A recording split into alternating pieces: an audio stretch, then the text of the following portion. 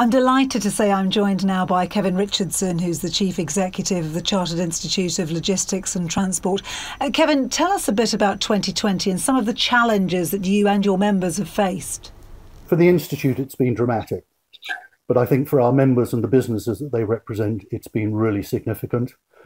And we've seen a breakdown between those that have gone into total shutdown in areas such as certain sectors of manufacturing and in hospitality, some such as passenger transport where we've seen reduced volumes, and others where there's been substantial increase in volumes, particularly people associated with any element of online, food retail and in the healthcare sector.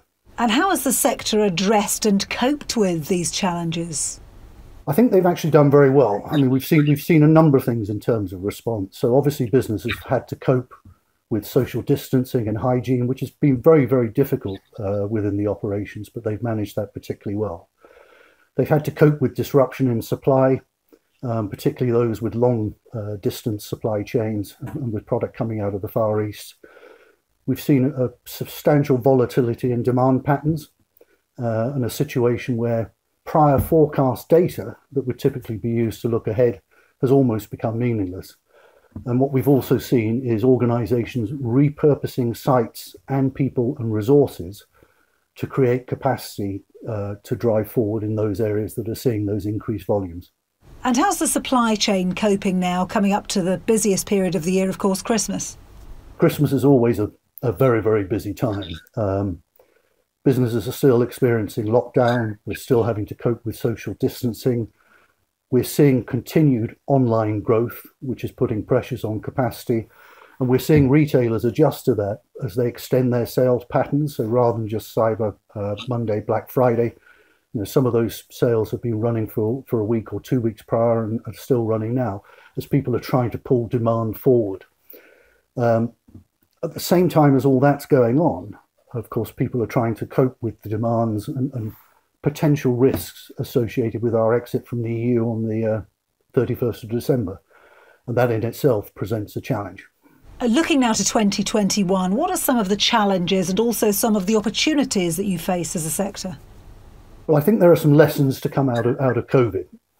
I think if supply chain directors had been asked by their chief executives at this time last year, is our supply chain resilient? Is it agile and flexible? The answer would probably have been yes. Would COVID have appeared on a risk register? Probably not. And there are learnings that have come out of that. One of the important ones is about data. And it's not just getting access to data, it's turning that data into intelligence and information and sharing that across the supply chain. Relationships have been fundamental. And it's not just about the relationship with your immediate suppliers, it's about looking again beyond the supply chain to understand where the components are coming from that lead to the manufacture, that lead to the retail process. People have been key. And I think moving forwards, what we'll begin to see is people standardizing processes because we need that transferability to move people from one activity to another to support whatever is going to happen in the new normal. There are two other challenges as we move forward into next year. One is obviously the impact of whatever happens around our EU exit at the end of this month. There are some known knowns around customs regimes which will have to be handled. Capacity is going to be an issue for us in dealing with that. But the key concern is around market access.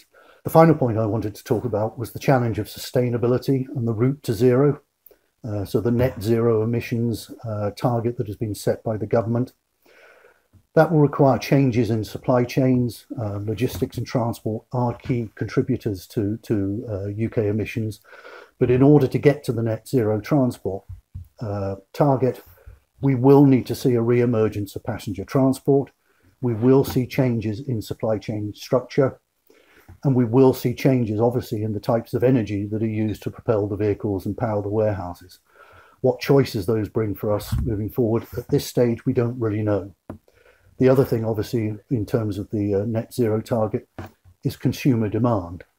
And we could potentially see some mandated changes to consumer demand, probably not next year, in order to reduce the number of deliveries that we're now experiencing as a result of what will be the continued online trend.